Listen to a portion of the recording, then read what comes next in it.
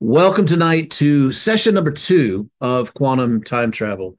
My name is Daniel Jedidiah. I just realized that last night I failed to introduce myself, but I know most of you guys know us either through most of you through the daily Hebrew declarations, and so you know about us anyway.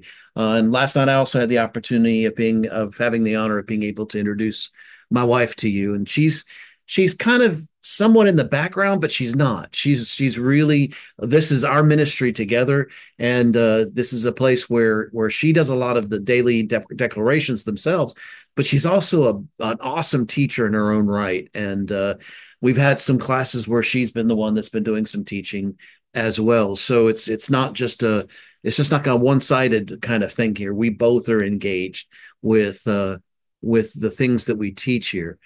Mine can be a little bit deep, and hers is very practical, and I love that because that's kind of the reason why I married her in the first place. Because the one thing that It's deep too. yeah, it's deep. Just As long as you go with me. speak up. No, I was just gonna say, as long as you go with me. I didn't tell you this, but I'll also tell you that I just heard in my spirit, man, listening to you, praying about these 2 nights before last night, and Yahweh said, "Listen to what I have to say to you," and it was like I could feel Chris Carter speaking Hmm. out of me, but to a group about imagination Hmm. and where imagination can take you, Yeah.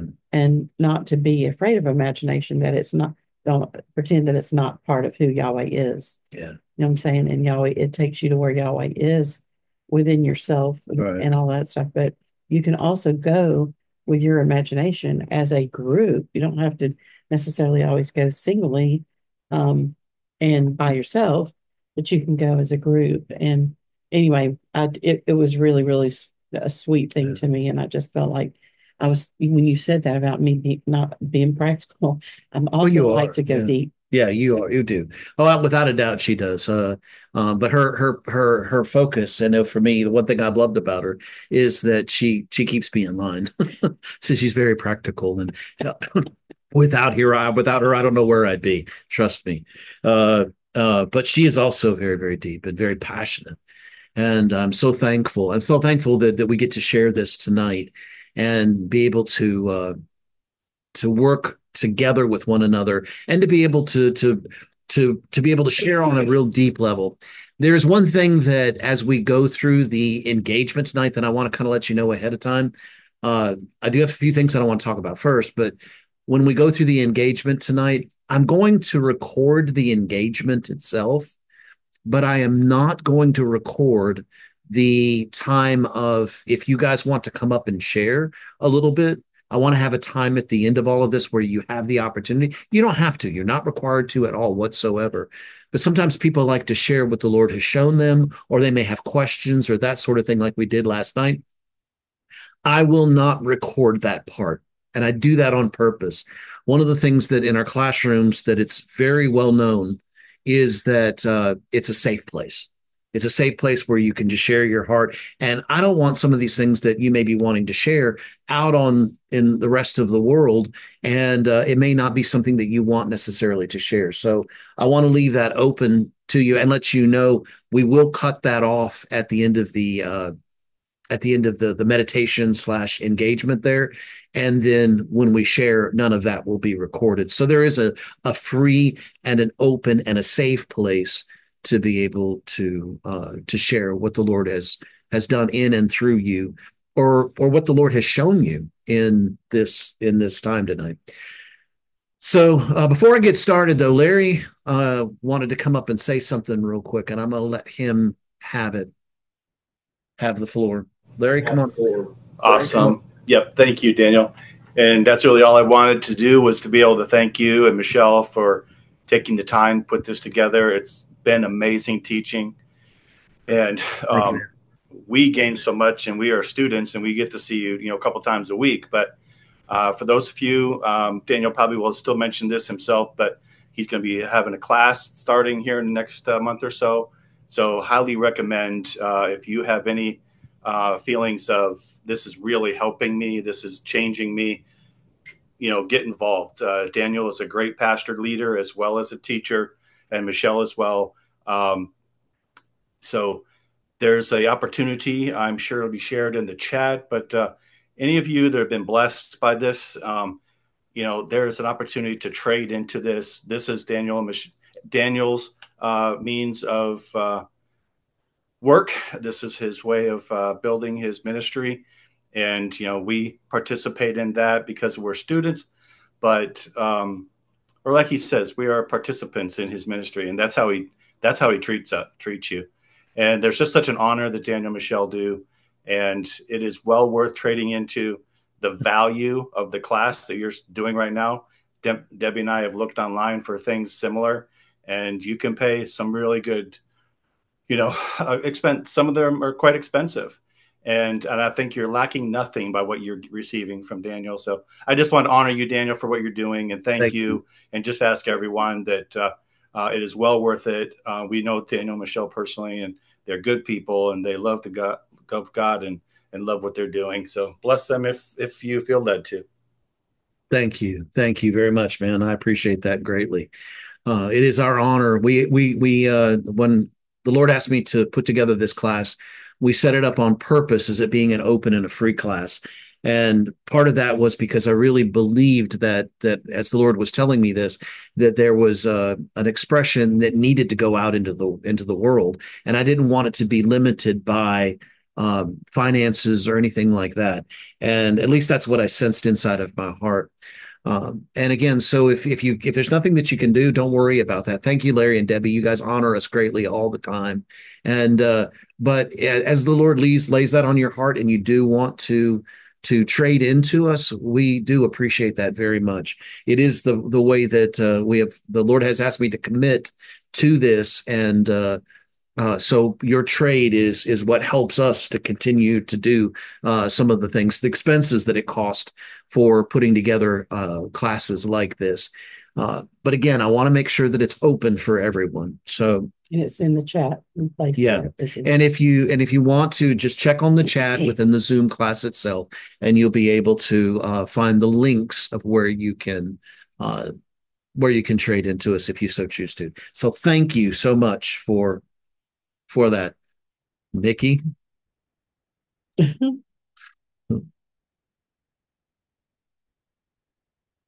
And hands raised. I know. I'm almost scared. Nikki, you had something you wanted to share? Or was that an accident? Might have been an accident. All right. It's a good friend of ours. Love him to pieces. He may not be able to unmute himself. He may not. See if this helps. Must have been an accident. Yep. Oh, okay. Yeah, I don't even know what I hit. Sorry. Oh, you're okay, man. You raised hand? No. I raised my hand? You did, yeah. Oh, dang. Didn't mean to. Oh, you're good, man. You're good. Right. No, no, I'm not. No, Mickey and I have been friends for many years, and I remember back when we first came here to Mobile, not long after we first came here to Mobile, and we met, and we've gone to church together for about 20 years or so. And he, during a time of prayer that our church was having at that time, he challenged me on some things that at first I was like, dude, you crazy. You ain't right. I stayed away from him for a while on purpose because of that. But I love his heart, because in doing so, he challenged me on something that Holy Spirit grabbed a hold of me and began to shake me greatly.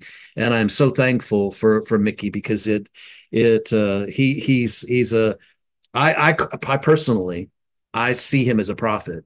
And so if you receive a prophet's word in the name of a prophet, you'll receive the prophet's reward. Whether he's ever been identified as a prophet or not, it's irrelevant to me, because I see him in that position. And I'm so thankful for Mickey. And I hope you don't mind me sharing that, buddy, but I needed to. I love you, man. I appreciate you.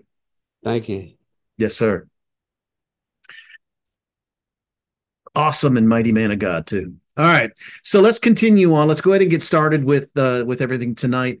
I'm going to drop your hand for you because if not, I'm going to constantly think that you're wanting to talk. All right. Here we go. I got it.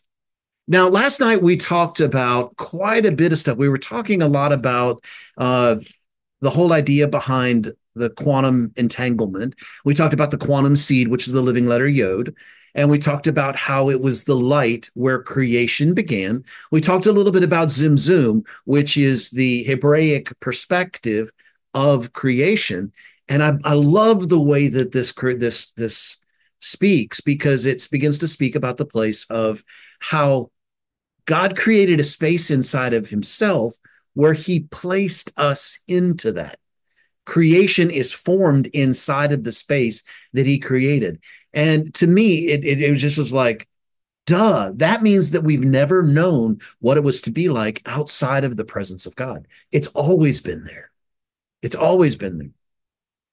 We talked about faith. We went on to talk about the Yod and how Yod was like the mustard seed of faith, and how that what was hidden inside of that little tiny mustard seed or that little tiny Yod was literally everything that the creation had. So when God plucked the Yod out of his heart and he placed it into that space he created in himself, that as it began to expand, it formed everything in the entire cosmos, things that we can see or things that we can't see. And I began to realize how that same measure of faith that the scripture talked about was also that measure of faith, or that Yod that he placed on the inside of us, his light, if you will. That's that Yod. That Yod actually references the place of light. And so it was his light inside of us that began to open us up to a greater understanding, and how that connected in with faith, or emunah, which is the Hebrew word for faith, and how there was a connection to the Hebrew word amen hidden inside of the Hebrew word for faith. So basically, the things that we've been saying for years, that faith says it's already done, now we can prove it. Because in the Hebrew perspective, the Hebrew spelling of emunah, I have the three letters that also say amen. And it proves that Father has already completed, it's already done. And then I started asking the question of, if God is beyond time and I'm in him and he's in me, then are we not beyond time? And the answer to that question was yes. We went over Ecclesiastes 3:11. We talked about how God had made everything beautiful in its time, and that he also put eternity inside of our hearts. And so there you go. There's the proof of the fact that even in the scripture itself, it says that God put eternity in man's heart. So he made us to be beyond time from the very beginning. And then I also talked about the four absolutes. The four absolutes were, remember these four, because to me, they have been a core place of me.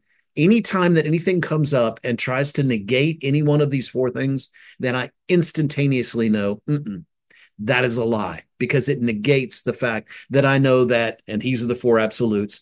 God is always good. He always loves. He always gives. And I am a son. Those four are absolutes. Nothing can change that. Nothing. Except maybe our own decisions, except maybe our own mind. Now that's a Selah moment. That's a little bit of Selah. Except the only thing that really limits God, you do realize this, the only thing that limits God is the way that we see it. Stop and think about that. I'm serious. The only thing that limits God is the way that we see it. Holy Spirit, I ask that you would take that deep statement right there and just be able to settle that in everyone's hearts and be able to see the depth of what that really means. So it's me beginning to expand my heart, expand my mind, expand my understanding, expand this place of knowing who you are, not only And I didn't say this last night, and I'm going to go ahead and say it now because I'm getting stirred up. Now I'm getting stirred up. But one of the things that I didn't say last night was this place of, the same thing is true with that same question that I asked. If God is in me and if I'm in God and God is in me, I asked that question about being, and he's beyond time. Are we not? But wait a minute. There's another way you can see that question. If God is in me and God is in you, and we are together in him, when I approach you, should I not approach you with the same honor and protocol as if I was approaching God himself? Because in just that simple action, I am honoring the Father that is inside of you. Because you are a facet of the diamond of Yahweh, of him, just like I'm a facet. Just that one little statement, how would that change the entire world just by us looking and seeing from that place of saying, should I not approach you with that same honor and protocol as if I would the Father himself? Because you are him, just like I am him. If we're all facets of him and we all show a different aspect of who he is, then together we are him. We're an expression. Did not Jesus say the same thing when he was here on the earth? That's why the Jews, that's why there was such a, I want to be careful here. Did not Jesus say that on the earth? Did he not? I'll just leave it right there because I don't want to say anything else.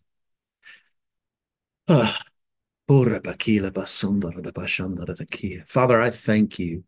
I thank you that in this place of where we're moving into this tonight and moving into the second part of this quantum time travel, Father, you're opening up our hearts and our minds to see into the deep places of who you are.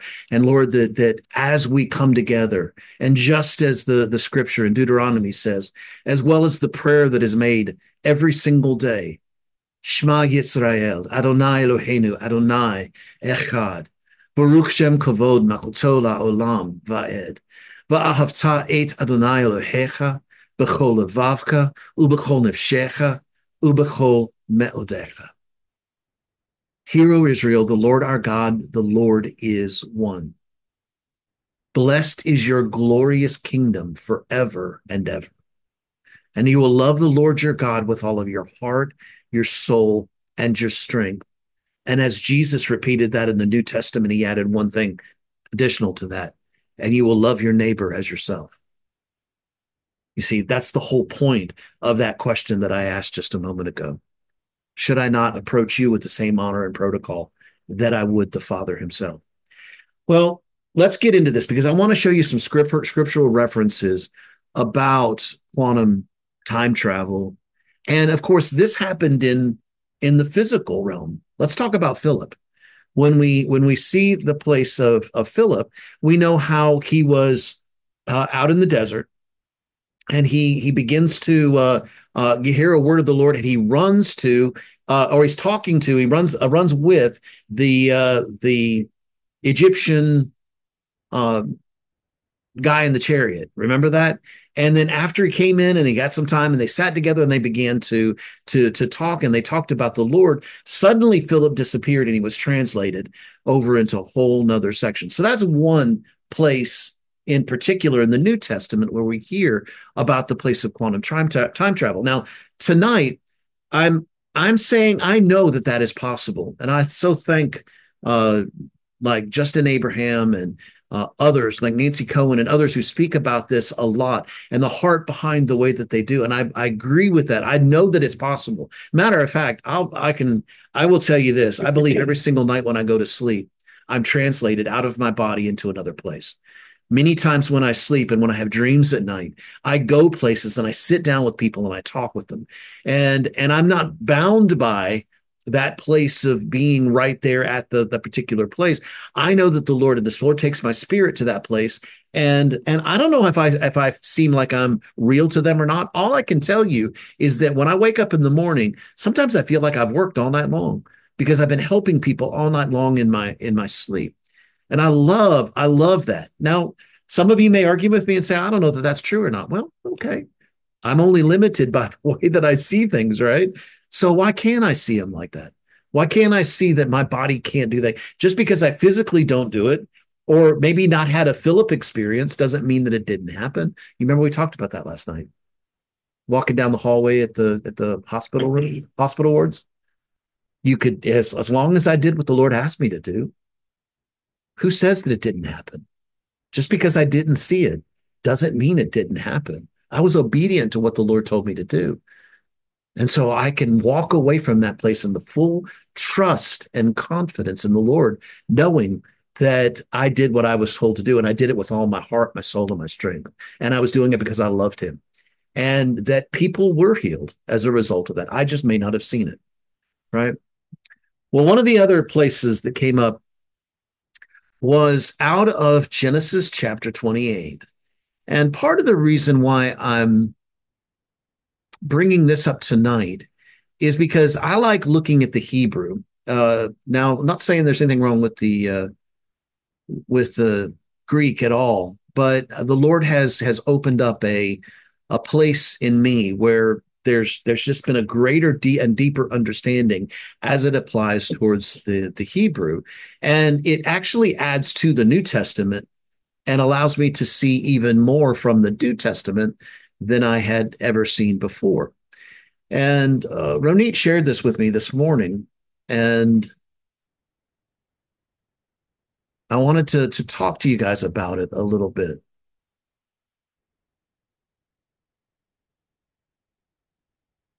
I don't know if you guys can see that yet or not. It's taking a little while to.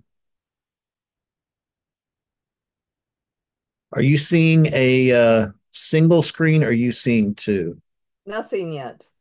There, No. double. Okay, so you're seeing me, and okay, good, good. Just want to make sure it's coming across that way. Very good. All right. And this is out of Genesis 28. Now, I'm going over both verses 10 and 11, although all I have is 11 written on the slide here right at the moment.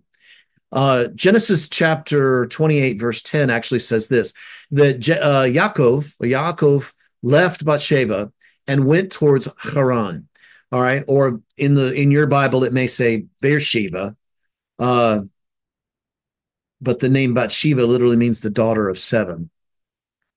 And so this is a great place within the scripture, because Abraham, Isaac, and Jacob all had come to that place at least one time or another. But verse 11 says this, and he lighted upon a certain place, and there tarried all night, because the sun was set. And he took of the stones of that place and put them for his pillows, and lay down in that place to sleep.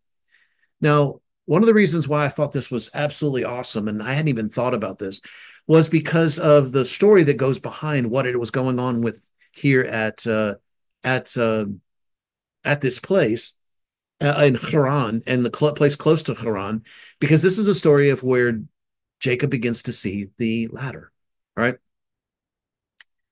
But the key part I'm focusing on here is the first part, and it is funny how in Hebrew sometimes the translations, unless we know the Hebrew, it kind of doesn't describe that well as it's translated over into the English.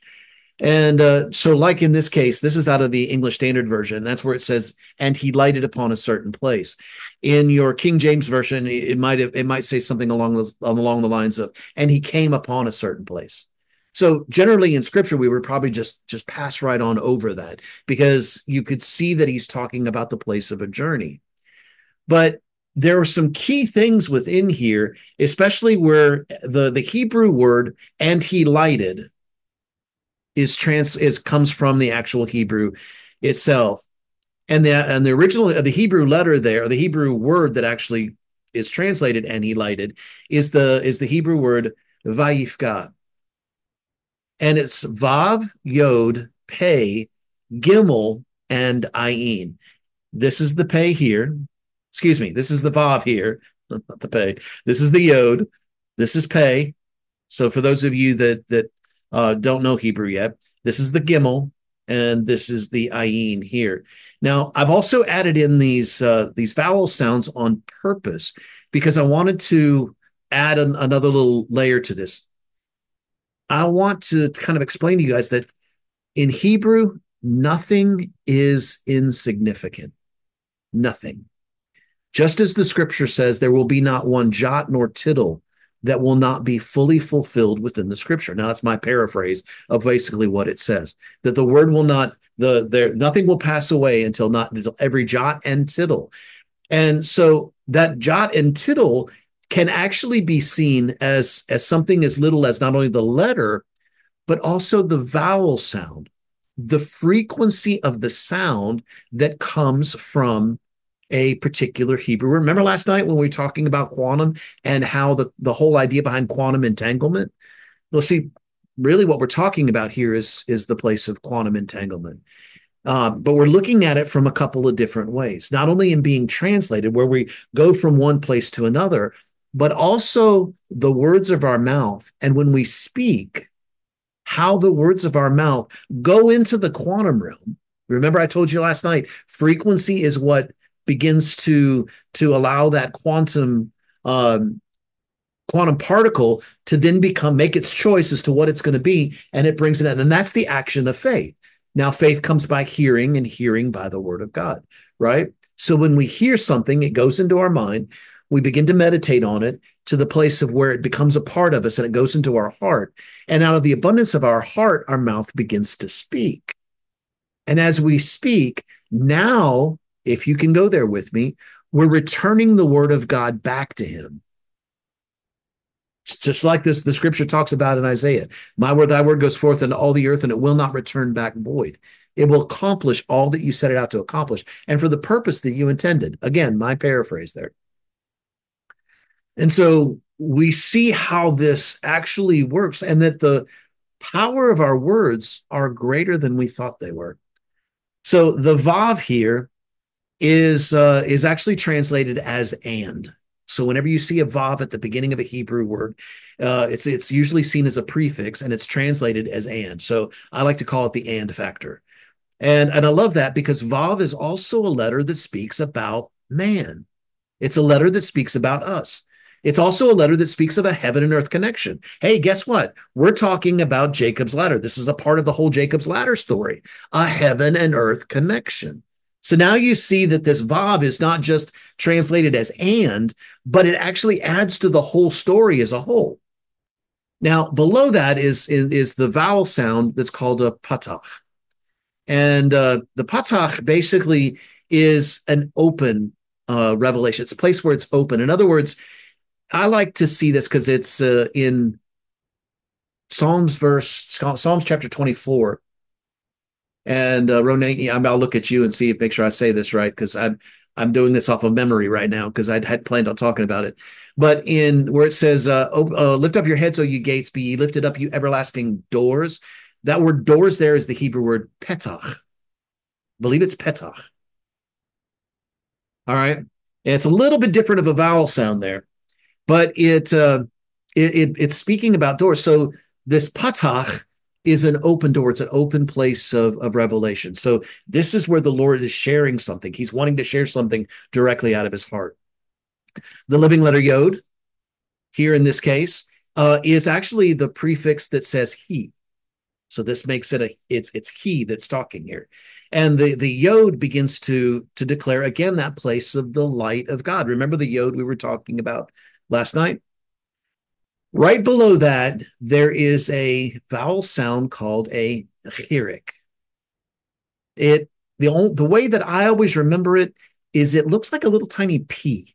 So when you go to pronounce it, it's got an E sound, like P, like PEA.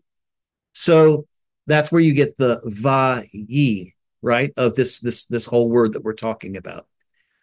But this chirik, one of the other ways that you can see this is as another hidden yod. And I want to teach you something tonight that some of you may not have known. Anytime that you see two yods, whether it's two actual letter yods, or if it's something like this, where it's got the yod, the actual yod, which is this letter here, and then the Hirik right below it, which can also represent a Yod. Anytime that you have two Yods, it always speaks of Yod He Vav He. It's a secret. It's a riddle. It's a mystery hidden within the scripture. And as we learn more about the Hebrew, we begin to see these little things that have been hidden there from the very beginning, the ancient paths that we've talked about, because now we begin to see them. So now I see this place where he says, and he lighted, that both man and God were working together. It was man and Yod He Vav He that were working together in this place. Now that goes deeper than that. I'm keeping things very simple right now. The truth is that those two statements right there actually go very, very deep. The next living letter is the living letter Pei, which is this middle one right here. Pei is a letter that speaks about specifically it speaks about the mouth, but it's also usually when you talk about the mouth, it can be anything from and generally the way it's translated or looked at is by the words that we speak, because it's actually the living letter Kaf, which means the palm of the hand, and a Yod that dangles from the top. All right. So y'all remember the story of the sower, and the sower went out to sow his seed. Generally the picture of what we see when we see a sower is someone that grabs their hand down into a bag of seed and begins to sow them by tossing off the seeds, right? And it goes out to the different parts of the ground that's been tilled there. And of course, if you remember the story of the sower, some fell on the wayside, some fell on places where it had rocks and stones. Others began to grow up, and then the weeds began to grow along with it, and then some fell on good soil, right? So you know the story of what I'm talking about. So what it does is it begins to this letter, because it's a Kaf and a Yod, and it's speaking of the hand and seed. It's relating that same thing to the words of our mouth, and that the words of our mouth are just like a hand inside of a bag of seed being cast out. God has given us an authority and a power to speak and to speak into creation. I brought this up last night, and I asked the question. I said, if did creation end? Maybe I didn't ask this last night, so I'll ask it tonight if I didn't. I was in a class not too long ago where I brought this up. Did creation end with Adam and Eve? Or are we still in creation? Creation still hasn't finished yet. All right. Selah, right? Selah. Mickey, did you have something that you wanted to add, or was that an accident again?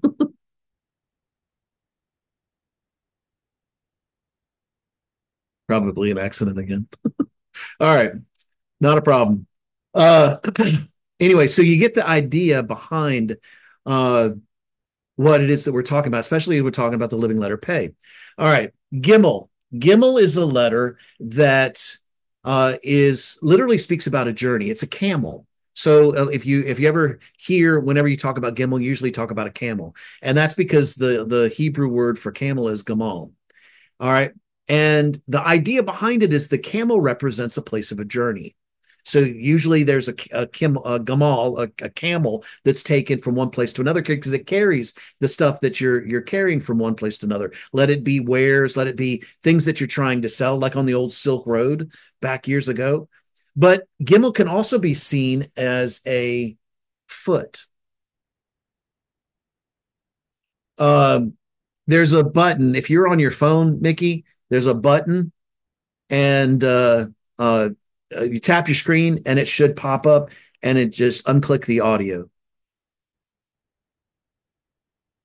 I can also help you. The little microphone at the bottom left hand. Thank you. Yeah, there you go. Yes.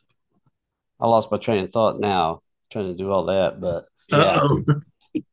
Creation continues. Agreed. Like Vanessa said. Yeah.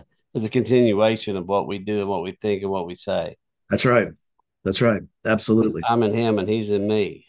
Boom. Boom. That is exactly right. Thank you. Yes, sir. Thank you. I'll try to unmute sometime. I'm glad you do. By the way, I didn't say this in here, although I will leave it open to this. And just this is our normal class anyway. Those of you that have been in our classes know that this is the case anyway. That I never mind being interrupted. Never mind it. Always come up. If you got something to share, raise your hand and let me Try to call unmute. and I'll mute you back. I can mute you from here. Okay. Okay. I can't unmute you, but I can mute you. All right. So anyway, so Gimel talks about the place of a journey. It talks about a foot. So, and then Ayin, which is the last letter, speaks about the eye and the things that we see. Probably the best word to translate Ayin into, or Ayin, some people like to say it Ayin, is revelation or revelation knowledge or understanding. But it literally speaks about the eyes and the things that we see. It's funny. There's actually a hidden story within the Ayin that we spoke about last night. You remember when we were talking about creation and how we talked about how one of the other ways that you could see how Adam and Eve were formed. This might have been after we turned off the recording yesterday, but we always thought that Adam and Eve had a single face, and that there was both masculine and feminine in Genesis chapter 1. Because Genesis chapter 1 is very clear that he says male and female created he them. In Genesis chapter 2, he put Adam to sleep and he removed the female from out of Adam, right? So God made the Genesis 1 Adam in his likeness and his image, and God can't really even be, I don't even like to say he's male or female, because he really can't be limited by either one of those either. So he encompasses all of that. And we talked about this last night, how where there's a Hebraic thought that Adam and Eve were formed with two faces, but they were back to back. So in other words, the back of Adam's head and the back of Eve's head were connected. So it kind of preaches a lot when you stop and think about it, because it starts to make a little bit of sense even in our natural world here. Because in that place, and that if Adam was to be focusing one way, Eve was going to be seeing the exact opposite. She's going to be seeing something completely different from what Adam is seeing, right? Never really both of them seeing. Now, unless they turn around and allow the other one to see from the perspective. And now Adam is seeing from this perspective, or Eve is seeing from the way Adam saw just a moment ago, and Adam's looking at a whole nother different thing, because their eyes were going apart. And the truth is that on this Ayin, that back many years ago, that the yods on the top of this were actually facing opposite ways. And that's part of the reason for this story and how this came about. But the heart of God was to do what? He wanted to take Adam and Eve. He put Adam to sleep, and he pulled the female outside of Adam, and he presented her before him. So what did he do? He separated the two so they could turn around and face each other. Now they could see each other, and they could look in the same direction no matter where they were, because now they had the ability to be able to, if you will, look in each other's eyes and become what they behold, just like a husband and a wife do in the place of being able to see. We may see things a little bit differently because of the masculine and the feminine, but isn't that the beauty of it all? Because the place where I'm weak, my wife is strong. The place where she is weak, I'm strong. So our relationship should never be in this place of trying to destroy each other because of our weaknesses, but to recognize that where she's weak, I'm strong, and I can undergird her. Where I'm weak and she's strong, she can undergird me. And it's a beautiful connection where it's not. I remember back years ago when we were first married. One of the ways they used to tell us was, no, shush, that's not that long ago. We've been married 38 years. But that's not that long ago. But anyway, the whole idea behind was they told us that your relationship should be 51-49. And I don't know. We tried that and that didn't work. That did not work.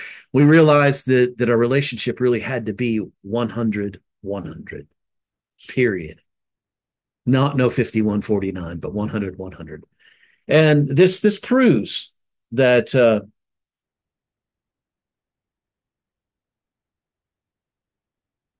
Adam was, well, yeah. Great question, Michael. That if you will, it says they were one. And so in the Genesis chapter 1 there, it said they were all part of one flesh. And if you will, that back-to-back thing it is very similar to the living creatures. There's more to that, and I wished I could go into that in this class, but I don't have time to get into the details of the four living creatures uh, and how they express themselves not only to the throne and around the throne, but I'm going to leave you with a little bit of a nugget here. But they express themselves in and through us. There's a deep mystery there. And so yeah, there's an expression where we can connect the two of those together. So that's good. But I'm gonna stop right there. What's this word, Kevin? I'm about ready to share that. I'm just getting there. So when we look at this Hebrew word together, we've got the Vav, the Yod, the Pei, the Gimel, and the Ayin. And what it begins to talk about is where when you actually look at the trip between Bathsheba or Beersheba and Haran, it's actually about a 2 or 3 day walk. All right. And this story gives the impression because in the Hebrew and in the scripture itself, it's not only about what is in the scripture that says something. If you can go there with me, it's what's not in there sometimes that can say more than what's in there. Does that make sense? All right. And so when Ronit, did you have something you wanted to add to that specifically? Come on up. I made a mistake. Haran, Beersheba, it's where I born. Okay, Okay. it's easy. Haran, it's south of Turkey. Okay. So we're not talking about 2, 3 days walking. Oh, all right. All right. How long In is other it? words, if I need to fly in order to get to Turkey. Oh, really? It's that far. It's another country. Oh, Turkey. Okay, But gotcha. sorry. Gotcha. So Okay. Yeah. So it's even longer than 2 or 3 days walk, is what you're saying. Doesn't it, it's impossible. Yeah. It's okay. Gotcha. All right. So see, we still got the same story here with regards to this. But one of the things that we do, we learn from one another, just like you guys are seeing this tonight, how we learn from one another. And so look, that's even further still away. And so there's got to be this place of a translation. And the idea behind all of this was this, that as the Lord began to reveal this to me, as I began to take what she had said to me this morning and I looked at the letters themselves and I saw this place of man and God walking together. And in the place of where that the Lord was taking him to a place where he wanted to show him something, there was a place of where Jacob was moving into a journey. And a journey of doing what? Of speaking back and forth to the Lord. Him and the Lord had a conversation during this time at where he was going. And the Gimel there begins to speak about the journey itself. The Ayin was the place that he was taking him to a revelation. So what does all this mean? This means that there's a beautiful place of where Father can not only take us to someplace like what we were talking about just a moment ago, and where there's a translation from something that's way far away, even further than 2 or 3 days, much further than that. And he translated him almost overnight. I started to say this earlier. Sometimes it's not what's in the scripture that says more than what's in the scripture. between verse 10 and verse 11, it just says that he left Bathsheba and headed towards Haran. And he lighted upon the certain place, and he tarried there all night. So it doesn't talk about the journey itself. There's no thing of saying that it took him a length of time to get there. It almost implies that he was going there overnight, and he was there overnight. So there was this translation of where he had moved from one place to another in this. So I'm taking you into a little bit deeper of a place, because there's a place within the Hebrew that as Father begins to reveal things to us, he begins to teach us things where we can see deep things hidden inside of the letters itself. And if there's any one other thing that I'd like to kind of teach you guys tonight, it's this. And I believe I mentioned this again last night as well. But if I didn't, I'm making sure that I mention it here tonight. And that is that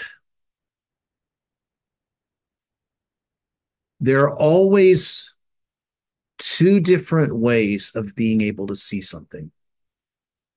And there's a beautiful expression in how the Lord can teach us, even from what appears to be something that's completely opposite. That didn't I go over chata last night? Was that in here? Y'all forgive me if I'm sometimes chata. I didn't talk about chata last night. All right. I may be getting a little bit deep because it's kind of taking me a Remember little that bit. word you said once? Yes. Yeah, well, you and I talked about it the other day, Hata. But yes, the it's funny because chata is the Hebrew word for. I'm gonna talk about it real quickly. Are you guys good? Are you guys all right with going a little bit deep here for a minute? Is that okay? I promise I'll get back to the whole quantum entanglement, but I feel the Holy Spirit kind of wanting to open up a little bit deeper of an expression here, because I want to show you something that where even what I'm saying here, you may look at this and say, well, I don't see what you're seeing. Okay, well, that's fine. I'm showing you that the mystery of God is the mystery that he shows you. That's the truth of the mystery of God. But one of the things that I've learned as I've dug deeper into the Hebrew is that even when a Hebrew letters spell a Hebrew word that has a very negative perspective, I have discovered that those same Hebrew letters actually teach me and show me the way of escape. You remember how the scripture tells us that whenever there's a temptation, that God has already provided a way of escape. And when I saw this the first time, it just absolutely blew me away. See, the Hebrew word for sin is chata, and it's chet, tet, and aleph. The chet there is a letter that speaks about a fence or a boundary. And so whenever you think about sin, we think about this place of being bound up within the sin. Paul talked about it when he says, who will save me from this body of death? Because he was talking about the bondage of the law of sin and death when it came to this. And so it's a fenced in, it's a boundary, it's something that if you will, binds you up. But chet is also a letter that speaks of covenant and promise. Tet, I'll come back to that in just a minute. Tet is a letter that talks about basket. All right.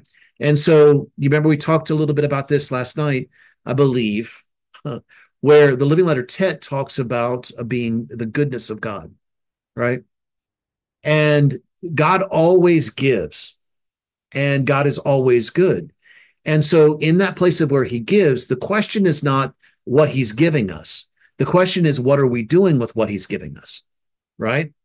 In other words, that I have the choice of either receiving something from my own flesh or from my own desires, or I receive because I look in my Father's face and I become what I behold, and I want to be like him, that I receive to be able to give just like he does.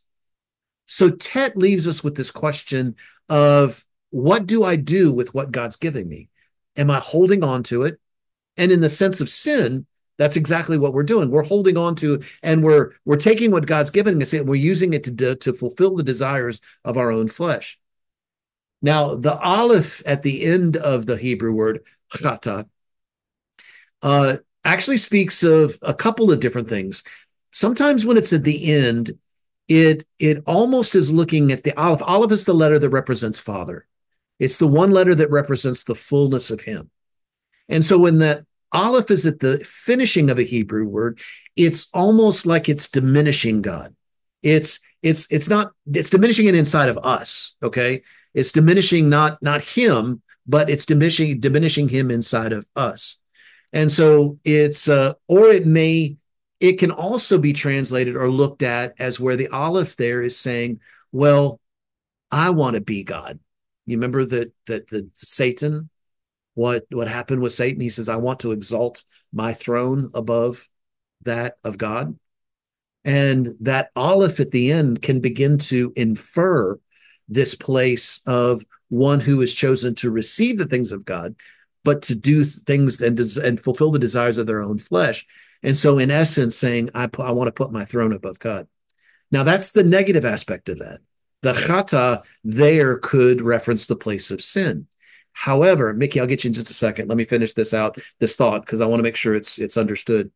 The other side of that, chet is a letter that speaks of covenant and promise. All right. Tet is a letter that speaks about the goodness of God. And then the Aleph at the end speaks about us being like him. So the same Hebrew word that is translated as sin tells me that through the promises of God, through his covenant that he made when Yeshua died on the cross for us, when this was taken care of, that he gave us the fullness of his goodness. Why? Because he wanted us to become like him. So the very letters that are translated as sin are the very letters that tell me, wait a minute, it is through the covenant of God and his goodness that I can now be one together with him. So they show me the way of escape. You following me?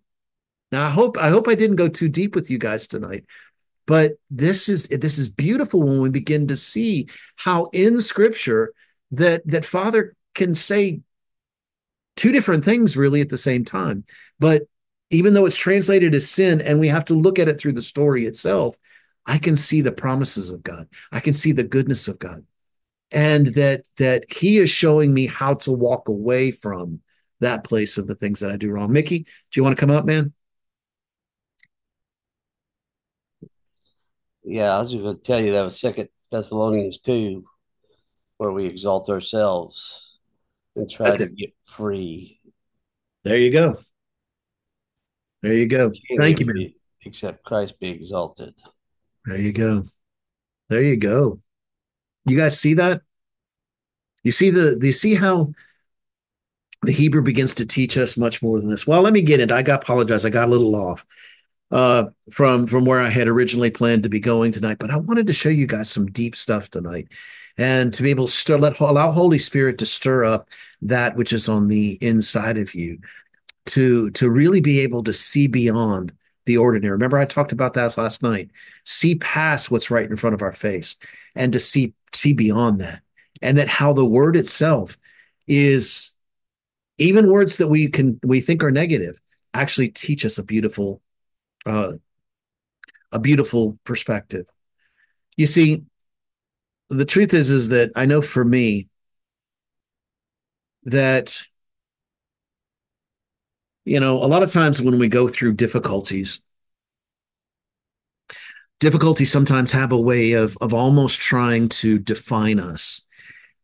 Especially when we're dealing with something like pain or hurt, financial issues, sickness, any number of things. People, feeling rejected and so on. All of these things can try to want to define us, especially when we begin to see that when we know that we're supposed to be connected with one another, and yet we're having a difficulty connecting, or we're looking at the promises of God and saying, Father, I don't see this. This must work for everybody else, but it doesn't work for me. How is it that I can break past this thing and really understand what the depth of faith is talking about here? Because when we're going through those things, I remember this one scripture that just messed me up more than anything else, particularly because for me, for many, many years, it was something that I lived. And that was the scripture out of the Proverbs that says, hope deferred makes the heart sick. And boy, I felt like I was right in the middle of that. Of course, it said that the answer to that is a tree of life. You remember that's the rest of that scripture. Hope deferred makes the heart sick, but the answer to that promise is a tree of life. And so I remember one of the things that the Lord allowed me to do when I first began to go into what I call the secret place. I haven't told you guys the depth of that story and don't have time tonight to be able to do that. I wish I could, because it would help answer a lot of questions with regards to this. But I remember I was in a very difficult time, and the Lord took me into the place of the secret place. And as he did, he began to reveal to me things that were hidden that I didn't know were there. And I remember the first day that he took me into the secret place.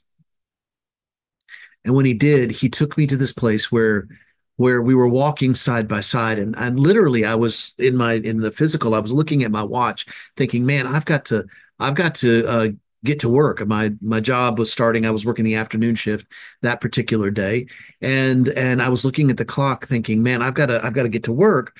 But I was having such a beautiful time with the Father where he had taken me into this beautiful place of the secret place. I didn't want to leave there. I didn't want to leave that. And I sure as heck would have called in sick in a heartbeat. As a matter of fact, what was going on inside my mind, that even though I was walking and talking with the Lord inside of the secret place, I was going to ask him, Lord, is it okay if I just go ahead and call in sick? Because I'd rather spend the rest of the afternoon with you rather than doing anything else, because man, this is a beautiful place. This is changing me on the inside. And I can't, I don't want to let that go.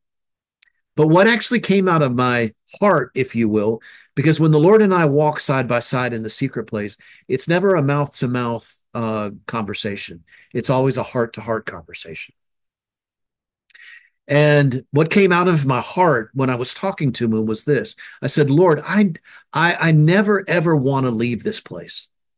And he looked at me and he said, well, you don't have to. This place, this secret place, is inside of you.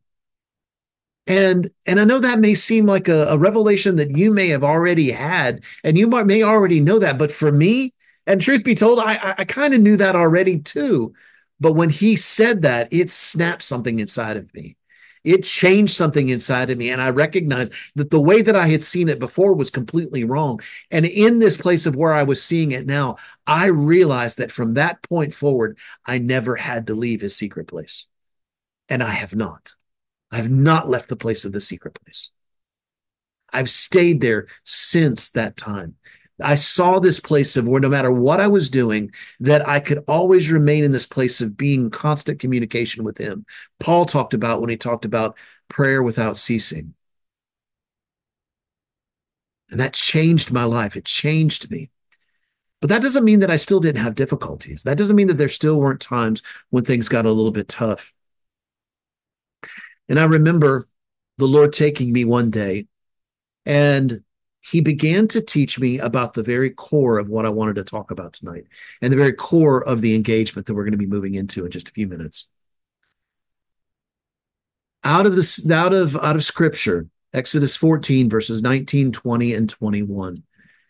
And this scripture begins to talk about, well, here, let me read it real quickly.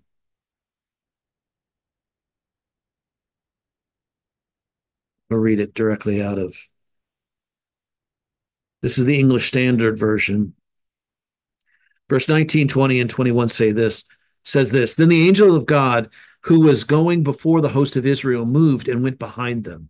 And the pillar of cloud moved from before them and stood behind them, coming between the host of Egypt and the host of Israel.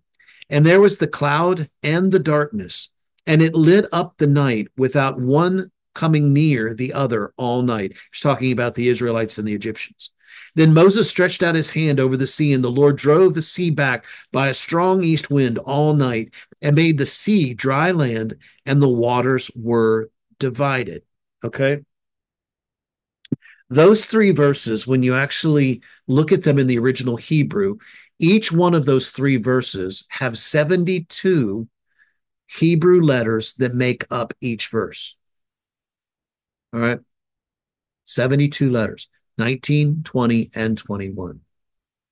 And it's telling the story of how the people of Israel escaped and how the Lord, who was walking before them in a pillar of fire by night and a pillar or cloud by day, went behind them. Why did it go behind them? It went behind them so that the Egyptians could never make it, even if they tried to throw a javelin, that it would not come anywhere near the Israelites, because God himself stood in between the two of them. And there was such a great divide that they could not penetrate that area. I love this story because, did you know that an eagle is the only one of a few birds that actually do this? If they carry their young, they don't carry their young in their talons. They carry their young on the back. And the birds will their young will actually stand on their back as they're flying around. Why? Because the eagle himself will stand in between the hunter and his young, and would be the one to be shot at if they were being shot at in the first place. So why? So that the young would be protected. You remember the scripture that talks about that God will be our, in the original King James it says reward, but it actually literally means rear guard. He will come behind us and protect us. And that's exactly what's going on here, right? You see that? Well, each one of these three sentences, each one of these three verses, each have 72 letters that comprise each one of those 72 verses. And that's because there was a hidden mystery, an ancient path that was hidden inside of those three verses. And so out of this came a mystery that's been passed down from many generations within the Hebrew perspective. And we've only just started learning about it over the last 10, 15, 20 years. And that is the 72 names of God. Now, the 72 names of God that I'm talking about here are different from, say, the names that we normally hear, like Adonai or Elohim or Yod-Heh-Vav-Heh, Yahweh, or El Shaddai, El Rafa, all those different names that we've heard before. The 72 names of God is a little bit different because it's actually comprised of three Hebrew letters, and that makes up that name of God. And so the first one of those, and the way you find those 72 names of God, is you take the first letter from verse 19, the last letter from verse 20, and the first letter from verse 21. And the very first of these is what's known as Vav He Vav.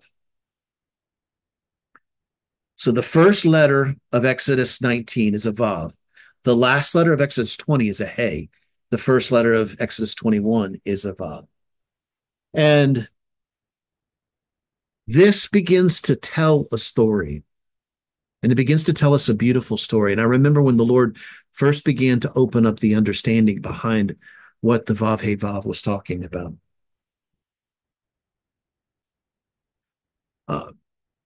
What he began to show me was that this actually is a way of us seeing what, if you will, the way that Dr. Rabbi Yehuda Berg, or Michael Berg, and his son actually is the one that put together this, Yehuda Berg, and what he called the Vav He Vav was time travel.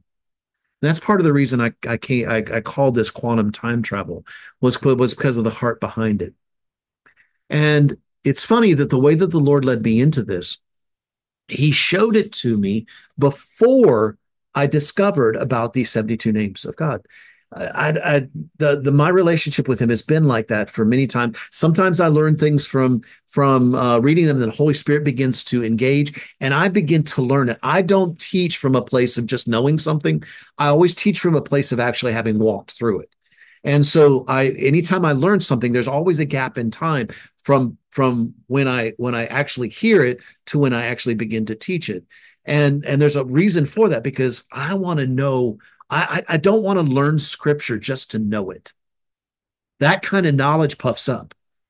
but the knowledge of the Son of God and knowing him in that place of in the Hebrew, it's the Hebrew word yada, that intimate knowing him, that intimate place of him knowing me and me knowing him. That's the place I want to teach from, is the yada, that deep, intimate place. And what happened was one day I was thinking about this, and I was thinking about our daughter. And I began to think about back when she was little. And this was about the time that I began to learn about the idea behind frequency, and that our heart and our mind do have a field of frequency that goes around them. So our mind is only just a few inches around our head, but our heart actually has the ability to extend about 5 or 6 feet. This is at least what science says, 5 or 6 feet outside of us. Now, I believe that. Without a doubt, I believe that. But I also believe that the scripture tells me that I can extend my tent pegs. I can open up that space that's inside of my heart and begin to encompass a room, begin to encompass a home, begin to encompass a city, and so on. As the Lord leads, I can expand that heart out to where it goes even further than I could ever imagine. And let the frequency of Father be able to permeate an area.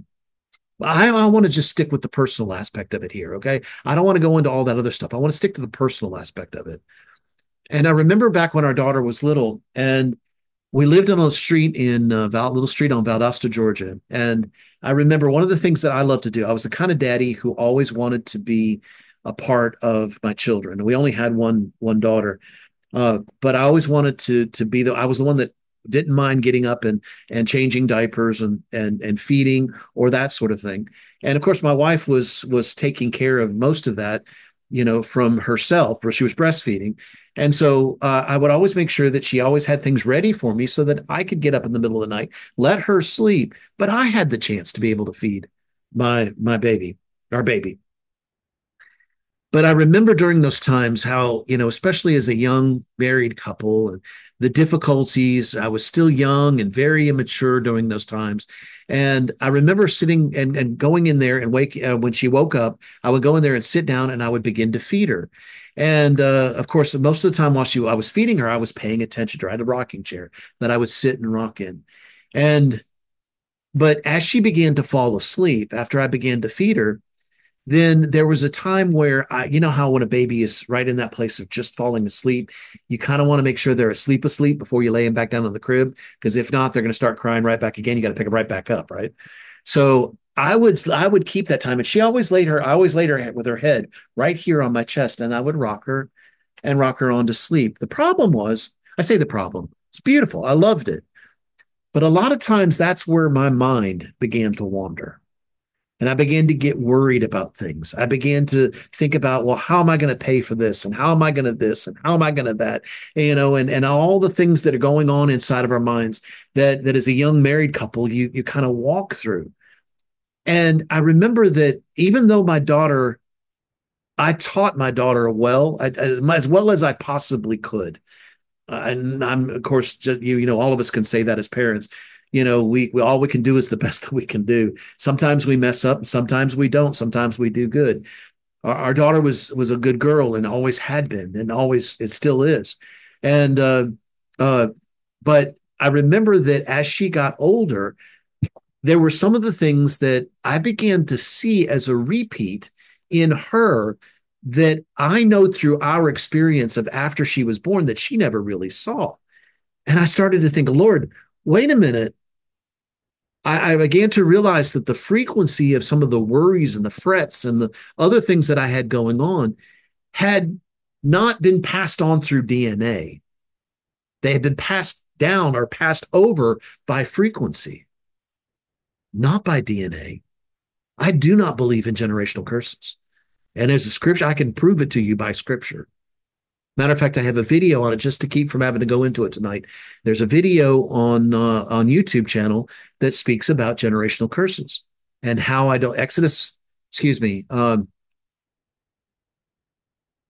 Ezekiel 18 and Jeremiah 31 both prove that generational curses never have existed. But what I do pass on is that frequency. And I said, Lord, then how am I going to go back? She was going, my daughter was going through, our daughter was going through a very difficult time where she was down and she was not very happy. She was running through a lot of the difficulties and she was really having a lot of heaviness. And I began to realize that I actually had a part to play in that because I would lay her head on my chest and always be going in this place of worry and fret and fear and all the other things that were going on in my mind during those times when I had her on my chest. I said, Lord, how do I take care of that? How do I get past that? And he said, Danny, I want you to do something for me. He says, I want you to sit down right where you are right now. Let it be in the recliner, wherever it is, wherever you are right now. I want you to sit down. And I want you to go back in your mind's eye. And I want you to go back into your heart. I want you to go to the place of the depths of your heart. And I want you to go back in your memory to that time when you and your daughter were sitting there in the rocking chair and you were rocking her. So I did. I closed my eyes and I went back to that place. I laid her head on my chest and I began to rock back and forth. And I began to think about those things that I was thinking about during those times. And to be honest with you, it was a bit painful. It was painful because I began to think, Lord, why is it that I didn't see what I see now back then?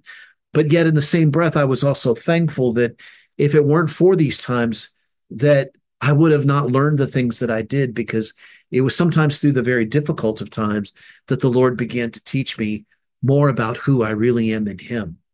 And they weren't times of trying to show how bad I was, but trying to show me how strong I was. He saw something in me that I didn't see. And it got painful because I thought about, oh God,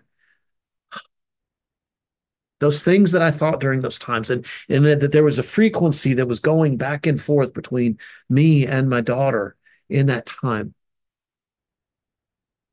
And I heard the Lord say, He said, now that you've spent a few moments and thinking about that pain, thinking about how you realized what had happened here, I want you to do something a little bit different.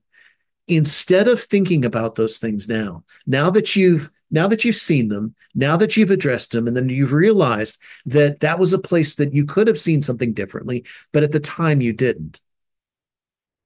I want you to do something different. I want you to look at that seed that was planted in your daughter at that time. Because if you look at the seed that was planted, you'll notice that the seed is very, very small. It's a really little short, little tiny thing, because you're going back to the time where it was first planted inside of her. He says, I want you to go in there and I want you to pluck up that little tiny tree, because it's a whole lot easier to pluck up when it's little than it is when it's full grown. He says, I want you to pluck it up and throw it away. And what I want you to do is to replace that seed with the peace of God, with my peace. And I asked the Lord, he would actually, and many times, not only from this time, but other times, he would actually have me plant different things.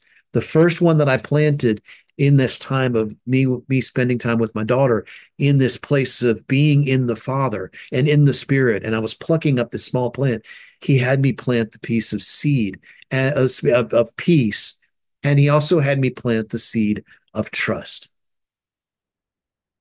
And He says, now I want you to think about how, when you've planted that seed, I want you to change your whole thought process. I want you to lay your daughter's head back on your chest. And this time I want you to think about the place of peace and how you've learned to trust me now, how you've learned to trust in everything. And I want you to allow the frequency of your heart to penetrate down into your daughter from that place now. And so I did. And I began to look at how that changed that there was a new frequency now coming out of my heart. And I began to imagine how my daughter would respond if that had been what I had done from the beginning in the first place. And I began, so this is now I'm having to move into imagination, because if you will, that's what my wife was talking about earlier, about the place of imagination. I had to imagine now, how would that have changed the way that she thought things and how she responded to things, when now what she had inside of her was the seed of peace and trust. And as I did, I began to see a new way of her responding to it. Now, all of this was by the Spirit. But I would go back and do this quite often, because then the Lord had me start to do this with many other things. I would go back through in my life where I would see things that I wanted that I wanted to see differently. Now, I'm not talking about going back and changing the past here. It's not what I'm talking about. We can't change the past. But what I can do is I can change the way that I perceive the past. And because God is beyond time and I'm in him and he's in me, he's given me this opportunity where, if you will, I can go to that edge of that event horizon, right at the edge of the black hole. And I can go back and I can pluck up those things that I had seen before and replant something new by the Spirit. And see, the beautiful thing about it is that because being in him and him showing me this process, that by the time when I came back to the moment of now, when I came back to today, I wasn't having to wait for that tree to grow again, because that time that I had gone back in and plucked up and replanted, now that tree was full grown from today. See, I went through an experience not too terribly long ago. And in this experience we're having a really difficulty about something. And a lot of it had to do with the way that I saw about myself. And someone called me and talked to me and really challenged me about some things that I had already been talking about in class. It was one of our students. And I already been talking about it in class, but I realized that I had done this with things that I had done, but I did not do this with the way that I felt about myself. In other words, there was still this place of me feeling like where my usual struggle with faith was, well, that must apply to everybody else, but it doesn't apply to me. And even though the Lord was teaching me something, and I was gaining trust, I was gaining this place of a deeper understanding of him. And I realized that I knew these things weren't true, but yet there was still this stupid little nagging thought inside of my head that kept saying something different, that kept trying to keep me down in that place of where I was thinking that it really didn't qualify me. I was disqualified, or whatever the case may be. And I was like, I know that's not the truth, Lord, because I know what you've told me. Why is this nagging little stupid thought constantly coming back up inside of me? I need to deal with this. And when this person engaged me with this, I was like, oh, you're right. I have not gone back and done this with the way that I saw about myself. And so I did. And I used the same process. And I'm going to explain how it works in just a moment. Because the Vav He Vav is the way that the Lord showed me. Even though I didn't know it was Vav He Vav at the moment with my daughter, later on he began to teach me the Vav He Vav, and I saw the very process that I had already walked through. He had already walked me through one-on-one. But I did this with myself.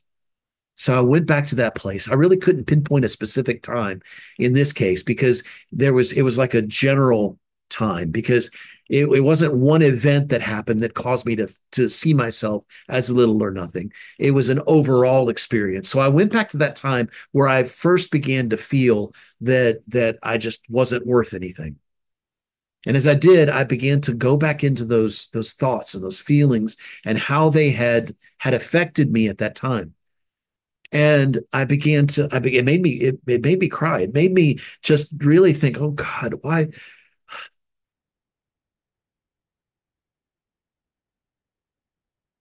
It was difficult. It was difficult emotionally. You see, some of you may think, well, you're talking an awful lot about emotion. The truth of the matter is that one of the things that I've discovered in the Father is that I can listen to emotion, but not be ruled by it. And this is part of what he was teaching me in this, was listening to the emotion, understanding that it's there, because my God has emotions. He shows me through his emotions. And he teaches me because of the love that I feel, the love that I sense. That place of the spirit of the fear of the Lord when I'm walking in a place where I know I don't need to be walking in. And it makes me want to turn around and run the other direction. And it does. I turn around and run the other direction. But I want you to recognize that we don't have to be ruled by our emotions. But sometimes we have to engage with them and see what it is that they've brought up so that we can see something else. And I remember as I was going back to this place, I went back to this time and I found this place of where I felt so little about myself. And I plucked up that little tiny plant and I threw it away. And I said, Lord, what do I plant in its place? And the Lord said something to me he had never said to me before. He says, I want you to plant the prosperity tree in there. And I knew instantly that he was wanting to show me something that went beyond anything that he'd ever shown me before. And so I took the prosperity tree and I planted it, that little tiny sapling at that time, in that place. And I began to address that place of how I would see things now from this place of now having this tree planted, how I would see things different throughout my entire life. And even though this was just an exercise in going inside of my heart and recognizing it, what it began to do is it began to help me to see things from a whole new perspective. It wasn't bound up in the way that I'd always seen it before and counting myself as little or nothing, but that I really, truly already had everything that God had already promised inside of me. It was already there.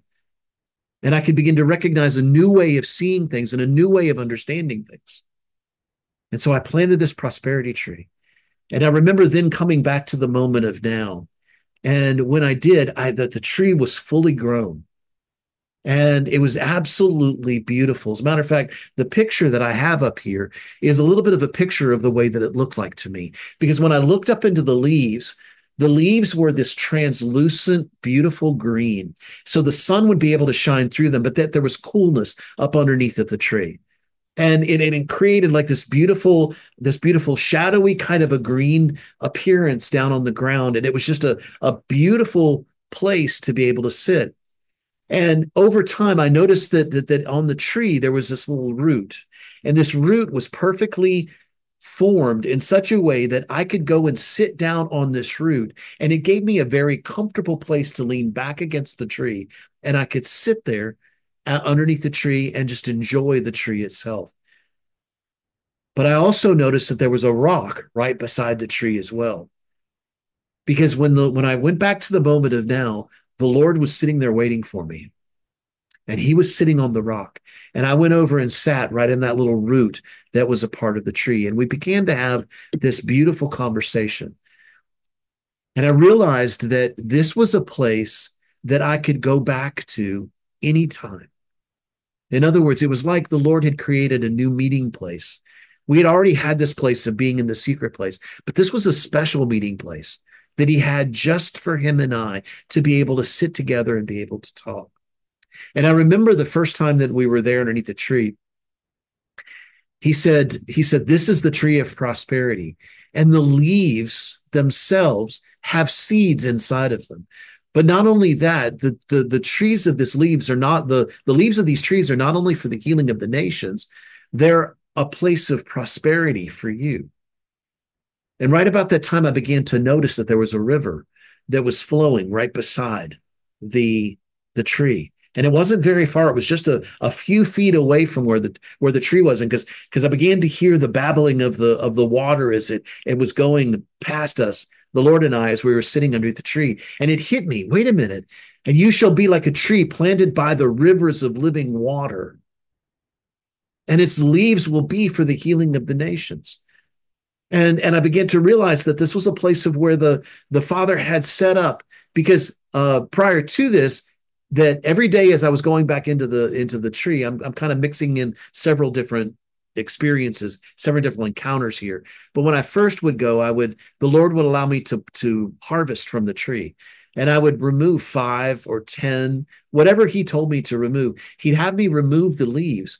And in some days, I would eat the leaves individually, and they always tasted like honey. And then other days he told me, I said, I want you to do something a little different. I want you to, instead of doing them individually, I want you to pile them together like a sandwich and eat them like a sandwich. And the days that I did that, it was kind of like biting into honeycomb. I could still taste the sweetness of the honey, but then I had that chewy part, that wax that was left behind. So it was like a honey that continued to linger. And the truth is that the honeycomb is where most of the nutrients of the honey is found anyway. It's tucked away inside of the honeycomb itself. And so I was tasting of this place of the honeycomb. And one of the things that the Lord had me do was to go back and water the tree. Now, I only did this for just a couple of days, but after a couple of days, that's when I saw the river of living water. And he told me, you no longer have to worry about coming to water the tree. That was a place of you recognizing that I'm drawing you back to this place. And I want you to come here anytime that you want to. And usually when I go back to the tree, even now, I'll go back and I'll say, Lord, can we meet at the tree? Can we meet at Prosperity Tree? And he'll say, of course, anytime. And I'll sit back and I'll meditate and I'll go back to that tree. And him and I'll have conversations. And we've had some really deep conversations. We've had some times where I've said, hey, Lord, I don't understand this. You're going to have to help me because this just doesn't make sense. I know what your word says. I know what it says about this. Help me to understand this better because I'm having some difficulty here. And there's this place of this beautiful heart to heart. Well, I don't want to get into the rest of the details of the story because it's beautiful. But there's just it began to be a place where I knew that the Father and I could meet at any time. And it's changed my life since that place, since that time. That even though my wife and I may have been going through some difficult times, that I recognized this place of where as I would go there, there was a peace on me that I never knew could even be possible. That even through the difficult time, that we could stand in that place of being saying, Father, I trust you beyond everything and anything that I could ever imagine. I trust you. And I thank you for this time of you and I having this time of me just being able to be myself and open up and say, hey, I just don't understand this, Lord. Help me out. Help me to see something a little bit different. I remember the day not too terribly long ago, and it really messed me up in a good way because looking at some very difficult things at that particular day, and I went into the prosperity, sat by the prosperity tree. Actually, that he had me one day plant 49 of the leaves that I had plucked from the tree. And as I planted them, there is now what I call Abundance Grove. So as I go to Prosperity Tree, I'm walking through this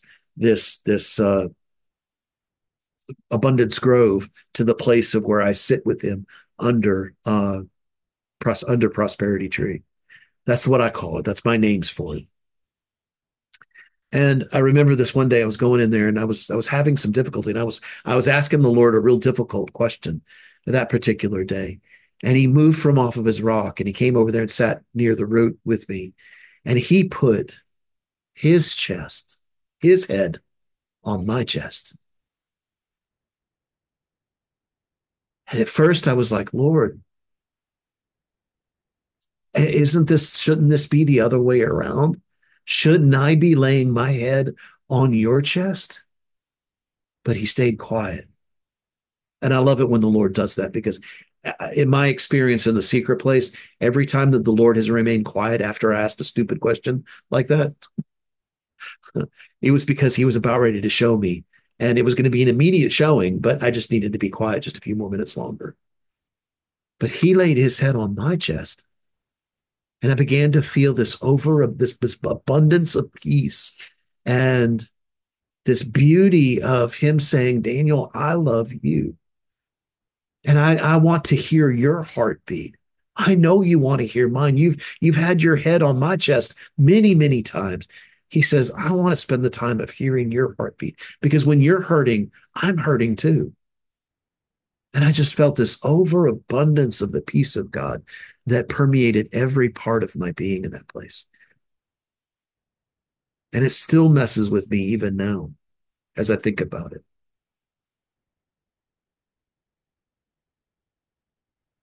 So you see, I've told you this beautiful story, and it's more than a story. It's the truth. It's the truth inside. All I can do is tell you, if you knew me personally, then you would see the difference of what Father has done. I know my wife more than anybody else can can tell you that place of where that through the simple place of just going to this place of intimacy with the Lord, that it changed everything. And he showed it to me out of this Vav He Vav. You see, if you can go there with me, I'm going to explain this, and then I want to walk you through this. All right. I want to walk you through the place, and we're going to move relatively quickly, but yet at the same time, I'm going to give you plenty of time to try to allow Holy Spirit to reveal things to you as we're in this place. And then we're going to wrap up the night and wrap up the recording, and then we'll open up for the engagement time. But I want to share something with you with this Vav He Vav, because one of the ways that the Lord helped me see this and understand this is that there are three positions in the Hebrew letters here. It's a three-letter, if you will, name of God. And Hebrew is written right to left. So this Vav here on the far right represents the future. The He in the middle represents the present. And the Vav here at the end, at the far left, represents the past. At least that's the way that I saw it.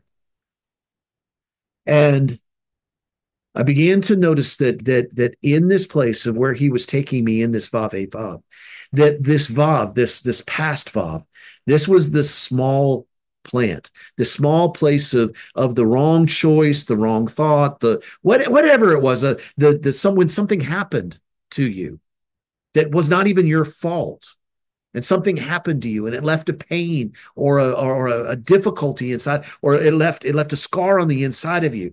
This far left one is this past, and it's the little tiny tree that's right here. This right tree, this right Vav, this right heaven and earth connection is the one of the full grown tree. This is what it looks like when it's fully grown, when it's in the place of, if you will, the future. Now, remember that we're in him, we're beyond time, but we're looking at it from these different aspects. Why? To begin to change our way of seeing things, to begin to change the way. We can't change the past, but we can change the way that we perceive the past. Can we change the future?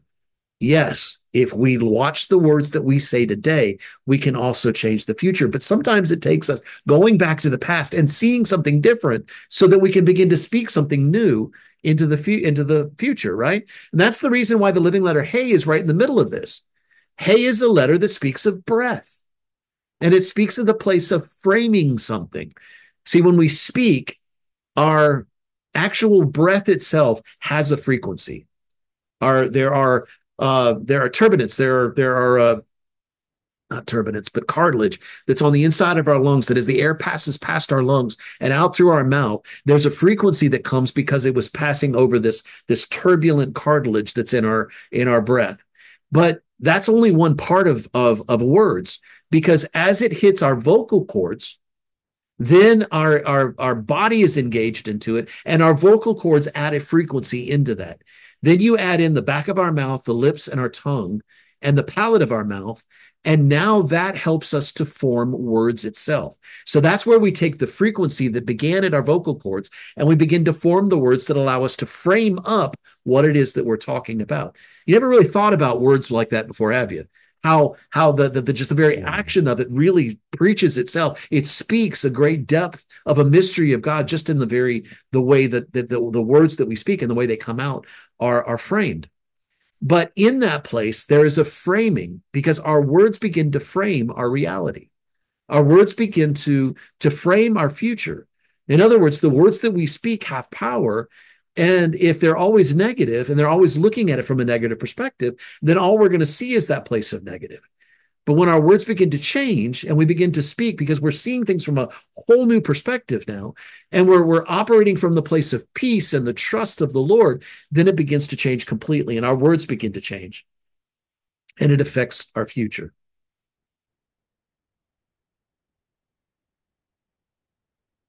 What I want to do tonight with you guys is look from that place, if you will, pulling from the future and planting it in the past.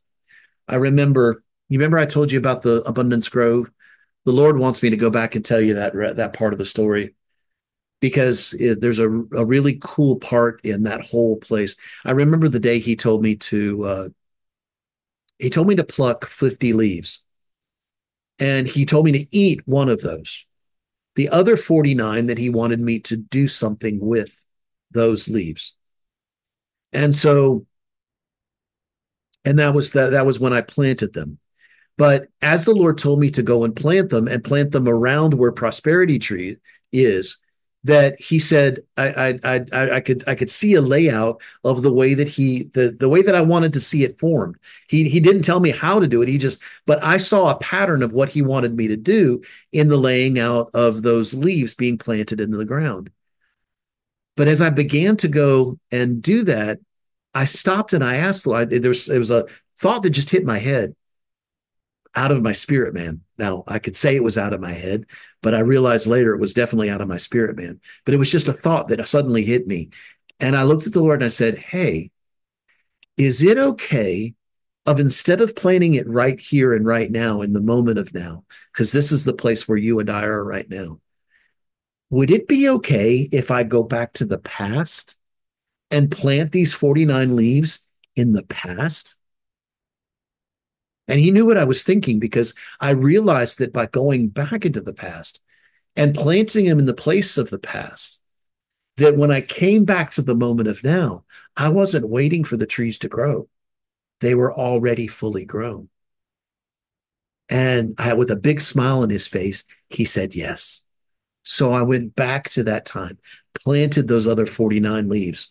And when I came back to the moment of now there was this beautiful abundance grove with prosperity trees sitting right there by the river of living water. So we're going to talk about things. But part of the things that we're going to look at as we walk through this meditation, as we walk through this engagement, is that I want you to think about things that maybe you had done in the past that you wished you had not have done, things that maybe happened to you.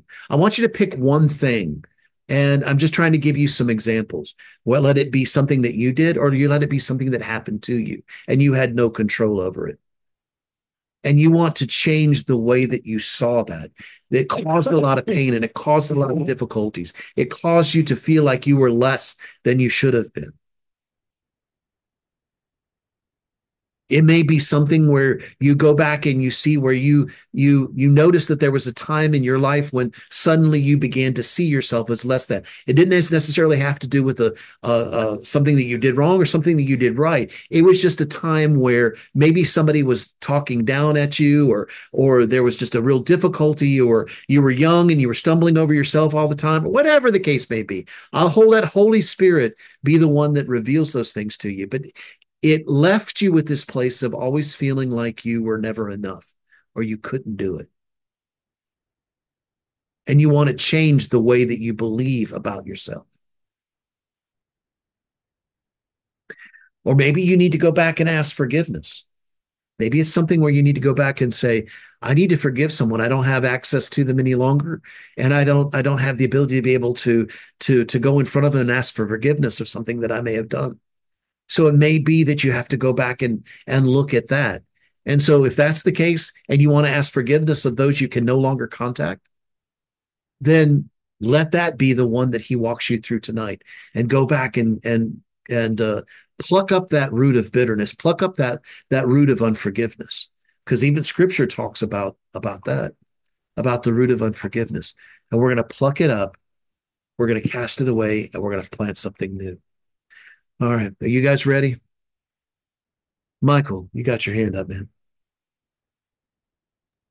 Yeah, I wanted to give a quick testimony on how that's relevant in normal life as well. Without going into the story,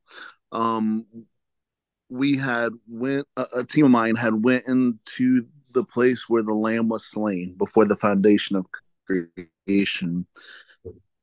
And just to make the story quick, I was explaining to this group of people, I said, look, at if we stand here, we have the capacity to change things in the current time because this is the foundation of creation. And so I had a hat in my hand. And I said, this hat is completely dark, dark blue, almost black. Well, what happened if I'm standing in this place and I said, let's add red? Instantaneously, that hat changed color. Yeah. And so another scenario was where, without saying this person's name, I was looking into an individual and just spending time trying to understand who this individual was, asking different people that I knew, hey, have you ever heard of this person? Have you ever heard of this person? And everyone I talked to had not heard of that person or even knew who they were. And I had gone back to this place of the lamb slain. And because I was spending so much time looking into this individual, something had changed within creation and within my own life that not 2, maybe 3 weeks later, I went back to some of those same people and they said, I've asked them the same question, have you guys looked into it? And they're like, what are you talking about? We've known who this person is for 20, 30 years. And so time is completely changeable. You'll see in our healings where Yeah. people won't even remember the thing happening. So it's definitely all about going to Christ and being where he is the construct and the creative force in creation. Yeah. Amen. Amen. Thank you. Thank you, Michael. Because I just realized that I didn't say the response from what happened with my daughter, because I remember not long after the Lord began to walk me through this. Asked my wife. Suddenly, she began to when we talked, I could hear a smile. I could see a smile on her face. She lives in Arkansas, so weren't able to see her face to face all the time, but I could hear a smile. She began to become happier. She began to become more comfortable in who she is. And I was so thankful as a result. And I knew it had a directly related to the place of just like what Michael was saying and how she had begun to change as well. And she was much happier. And so even though this is changing our perception, the beautiful part about this is if God is beyond time, then can we not go back and change those things, change the way we see about those things, and then change the way that we respond or react or speak about them as a result of that? Because that frequency changes everything, even from the past to the future. That's what we talked about last night with Einstein's theory of relativity, right? How it could change, how that in him we're beyond time, and there is no such thing as the past, present, and future. It's all the moment of now to him. You see, that's the way God sees you. He sees you in the fullness of the measure of the stature of Christ from the very beginning, because he sees the finishing from the beginning anyway. And so a lot of times it's this that we have to go get over. Yeshua's blood has already covered us. Everything's done. It's all dealt with. It's all taken care of. This is the only thing that we're dealing with is right here. So I want you guys to close your eyes, if you will, with me. And I'm just going to take a few minutes in this time. I realize we've been talking a little bit longer than expected tonight, but that's kind of how our classes go sometimes. Oh, but Father, I thank you that in all of this, Lord, that you have opened up a place of now us being able to see beyond. And Father, we thank you for Vav He Vav. We thank you for this place of where we can go back. So what I want you to do is take a couple of deep breaths. I want you to close your eyes and take a couple of deep breaths. If you need to, sit back a little bit, in a place where you're comfortable. And I want you to take a deep breath in,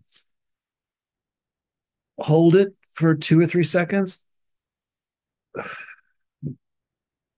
and then exhale.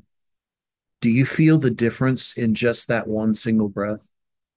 Do you feel kind of a place of where you feel the peace of God beginning to just settle everything inside of your spirit, man? I want you to take another breath. This time, I want you to fill up, if you will, fill all the way up to your head. Hold it for a second or two, and then blow out. But I want you to blow out from the very depth of your heart.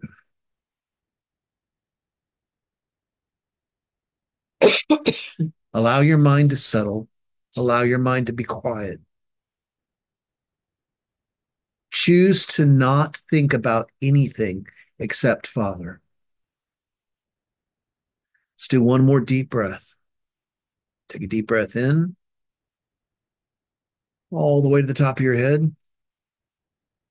Hold it. And then very slowly release all the way to the bottom of your heart.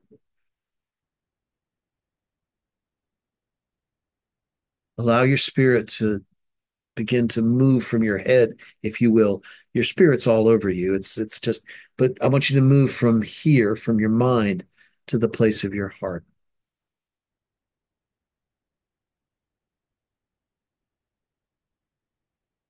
I want you to experience the peace of the Father like you've never experienced it before. Holy Spirit, I thank you that you're permeating every single person that's here tonight, everyone that's listening to this on video, Father, and you're expressing to them that place of the deep peace of rest inside of you, Father. And we thank you for that. I want to just take a minute just to let that peace begin to permeate. Allow your mind to remain silent, except for thinking about Father. Just take regular breaths in between.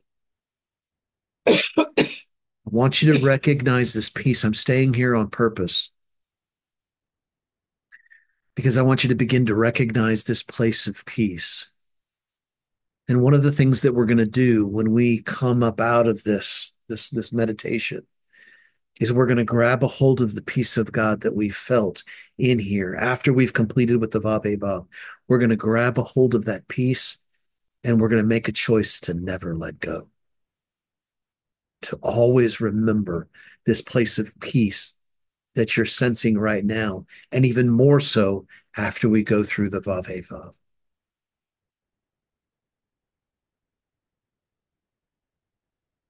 All right, I want you to go, and I want you to go to this place. Like your Holy Spirit saying, go to this place of where you found something difficult in your life. Let it be something that happened to you. Let it be something that you did.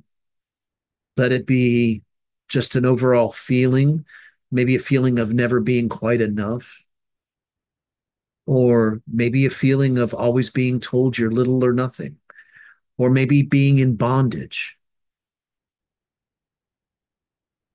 being bound to something, or maybe it was something that you did wrong. But I want you to just pick one thing tonight, just one thing. I don't want to go too deep and try to do a bunch of things at once. It's better if we go back and do this one thing at a time as Holy Spirit reveals to us. But once you've found that thing, I want you to start to think about it. If it's something that happened to you, then think about that place of the feelings that you had during that time.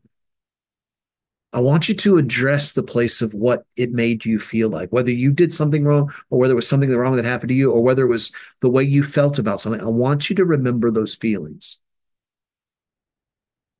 Because in addressing those feelings and looking at them and recognizing that they did change something in you at that time, the first time, then we recognize that place of where it caused us to see something a little bit different. It caused us to see something difficult. It caused us to see whatever it was that it caused us to see at that particular time.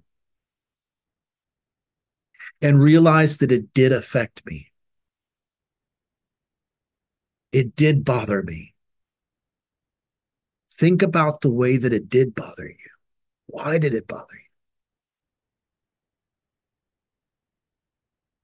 This is why I told you that in especially addressing those things of emotions and those things that we felt and what happened during those times of what we felt, it sometimes brings those emotions back up to the surface.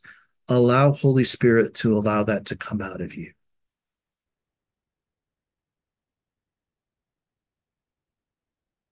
I'm going to give you just a few moments just to think about that.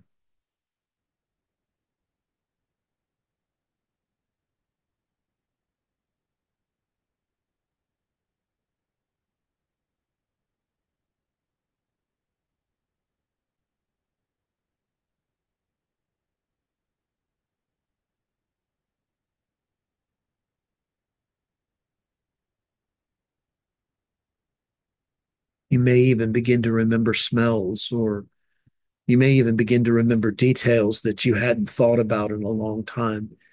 And it may even add a little bit more to all of that. But I want you to recognize that it did have something that it did affect you.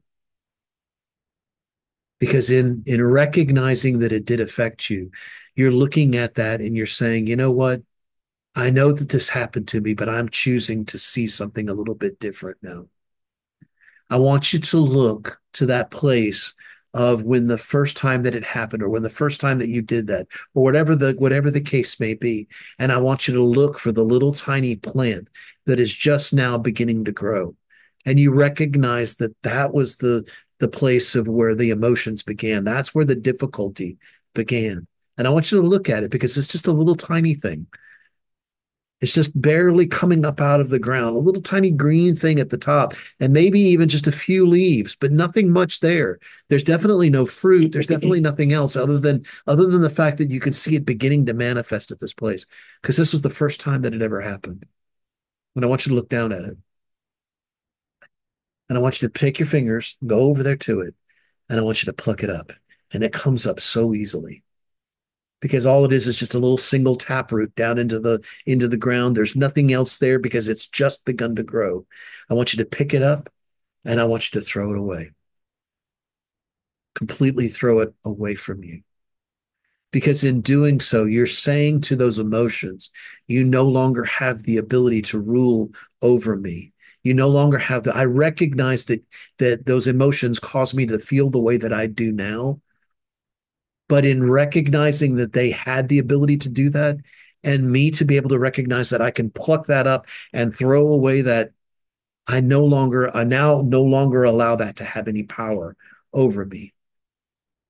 I may still feel those emotions a little bit. I may still deal with some things a little bit from time to time, but I know now, because I went back and I purposefully plucked up this little tiny plant and I threw it away, that it no longer has anything to do with me anymore. But we've got to put something back in its place. The Father wants us to plant from the place of where we see him now, the future, the place of where he has taught us who he is, where we've looked into his face and we've become what we behold. And he begins to teach us and say, hey, I want you to plant this here. Let it be peace. Let it be rest. Let it be prosperity.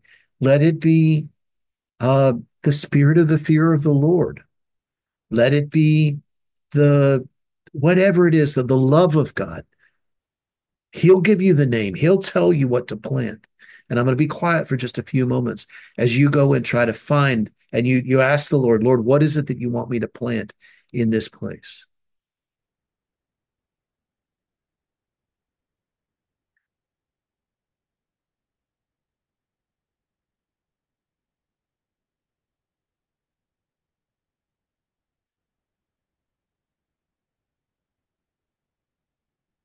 Thank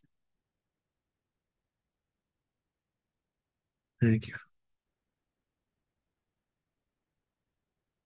Now that you know the plant that he wants you to plant now in its place, I want you to take a hold of the plant that he gives you, that seed that he gives you, and I want you to plant that in that hole, that same place where it came from.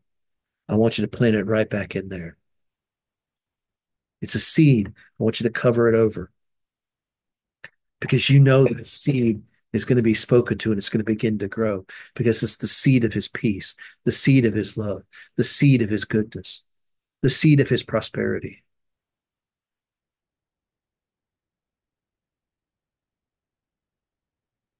And now, looking at this new plant, this new seed that you've now placed in here, I want you to look at the same situation that you were looking at just a few moments ago. And I want you to choose to see it differently. Because now you've stripped away the power that it had over you. You've thrown it away, and Father has given you his strength, his peace, his joy, his prosperity, his love, his goodness, whatever it was that he planted in that place. And you're now beginning to see what he had said from the very beginning. All things do work together to the good, to them that love the Lord. And he always loves us. He always gives. He's always good. And we are sons. And I want you to begin to think of, from that place, having planted this new plant, how would you see this when you see it from the perspective of the plant that he told you to plant, the seed that he told you to plant? If it's peace, how would you respond to that? Not stopping and saying that it didn't happen to you any longer, but you ripping up the root of bitterness or root of difficulty or root of whatever and replanting his seed. How would you respond to that differently had another choice had been made, had something else had happened in that place? How would your life be different? How would you see things now if you saw that from that new perspective? And we'll give you a moment or two to think about it. Because what it's doing is it's engaging you in that place of recognizing, wait a minute, I am now looking at this from a different perspective. Father has given me this place of being able to rip up this root of bitterness. You know, it's in scripture already where he talks about ripping up the root of bitterness. Just we've never really been taught about putting something else in its place, or maybe we have. But the Lord's teaching us a whole nother deeper level of this. How would you act? How would you respond? How would you see things now? I'll be quiet for just a moment as you begin to think about that.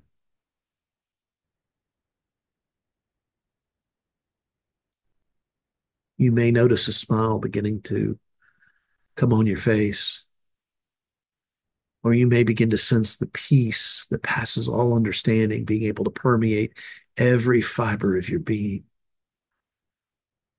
Or your whole body may move into this place of the rest of God, just being in his rest. Or if it's pain, you're going back to that place of where you see what it's like with not having any pain, just like you were when you were a little child, running around and jumping up and down and doing all the things that you did before. Because you're seeing it from that place of not having any pain. The difficulties are no longer bothering you.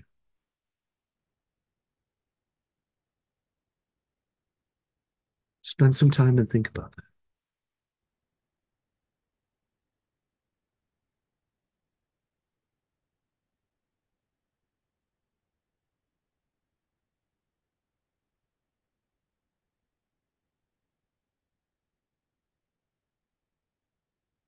If you need to, could take a couple of deep breaths just to allow it to settle in your spirit, man. Allow that, just that overall peace in your body just kind of permeate. It may have been a little bit emotional in the midst of all of this because you want to begin to grab a hold of what you're feeling right now, that place of what you're sensing right now, of the peace of God, the fullness of God, the glory of God, the goodness of God. And I want you to literally, not only in your spine's eye, okay? Because I'm going to do it with you. Not only in your mind's eye, but I also want you to do this literally. I want you to take your hand. I want you to reach out and I want you to grab a hold of that peace. Grab a hold of that goodness. Grab a hold of the heart of the Father that he is revealing to you. Let it be whatever it is. His joy, the expression of confidence. I want you to reach out, grab a hold, and I want you to think about a scripture that always has been enigmatic, but it's not going to be any longer. Because that scripture is this: the kingdom of God suffereth violence, and the violent take it by force. Because what the Father is walking us through is reaching out and grabbing a hold of this goodness. And we're saying, Lord, I will not let go. I will never let go of your peace. I don't care if hell is breaking loose around me. I know this place. I know this moment where you have taken me right here and right now. And I grab a hold of your peace. I grab a hold of your goodness. I grab a hold of your love. I grab a hold of your trust. I grab a hold of your confidence. And I say, Lord, I will not let go. Even if I have to sit down and say, I will not let go, then I will do that. Because I will violently hold on to you no matter what's going on around me. And I refuse to let this go. Because I know what you've done in me. And I won't let anything take it. I won't let anything steal it. I will not give it up.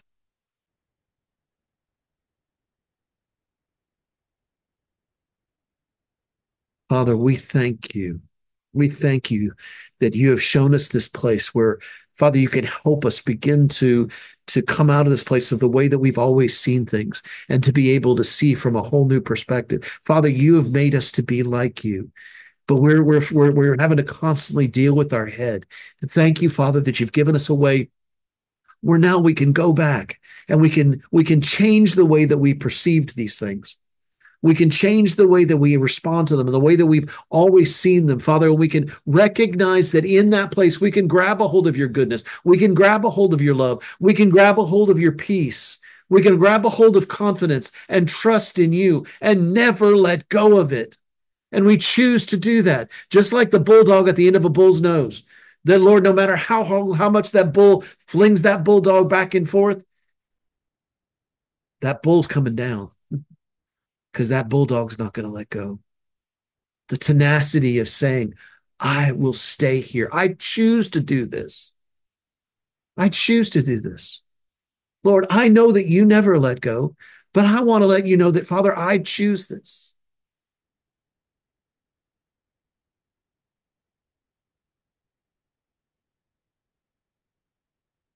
That witness of you and me together.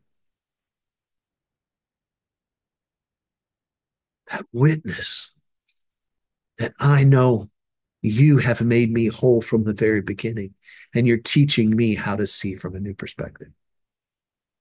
Father, we bless you. We thank you. We thank you for this joy, this peace, this love that you've given us out of this place.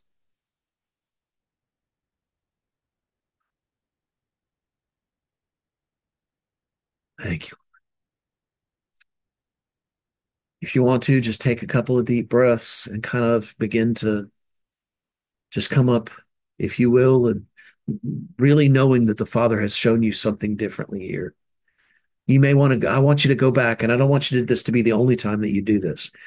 I've taught you something that where, as the Holy Spirit begins to reveal to you, you've got a place where you can go back and you can begin to see those things from a little differently. You know, there's a Hebrew word in that we teach a lot in our classes, and it's the Hebrew word nativ, Nativ, and in the English Nativ. And basically, what a nativ is a personal, private path that the Lord walks you on. And so as you do this, the Lord is going to walk you through something special. He's going to walk you through some things that he wants to show you that goes beyond.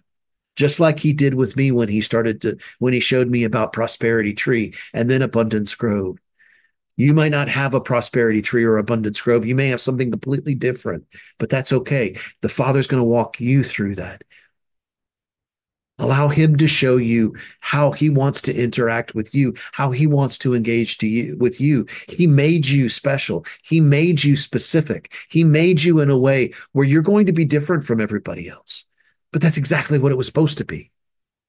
Because we all can't do the same thing. We're all meant to have to be a part, and each part is important. So allow Holy Spirit to begin to allow you to walk through this place. And don't worry about it. You know, truth be told, you don't have to go out and tell everybody about what's happened. You can keep it to yourself. I'm sharing it with you because the Lord asked me to. But the beautiful part about it is that you can keep it between just you and him. That beautiful yada, that beautiful intimate knowing of him. And He can allow you to walk on this path of just you and him together. Yeah, he talks to me too. He talks to you too. We can all have natives. We can all have these personal private paths. We can all have these, and I love them because it's not about signposts on this native, on this private personal path. There are no signposts, but there are trees and there's stumps and there's rocks and there's these little places where Father stopped and said, "Hey, I want to show you something here." And so only you and him know the path because there's no signposts along it. Nobody else can walk the same path you can because you knew what happened along that path. You saw the process of what he was carrying you through, and he led you to the beautiful place of intimacy with him. So, Father, it is from this place that I speak over all those that are here tonight. And for those of you that are listening to the recording, we're about ready to kind of shut this down, shut the recording down, and we're going to move into a time of engagement with one another. But before I go, I want to speak the blessing over all of you, as we did even last night, because I believe it's important. That's the expression of what you have done here, Father. And this is your blessing, the Shefa, the flow of your abundance from the throne of God as it comes out from the throne of God itself to us, to each one of us individually, and to each one of us corporately. That, Father, as we stand in this place and declare over each and every one that is here tonight, Ivarechecha Adonai v'ishmerecha, Ye'er Adonai panav alecha v'yichunecha, Yisa Adonai panav alecha v'yasim lecha shalom. May the Lord bless you and keep you. May he make his face to shine upon you and to be gracious to you. May the Lord turn his face, his presence, his countenance towards you and give you peace. Blessings. Shalom. We love you guys. And thank you for being a part of quantum time travel.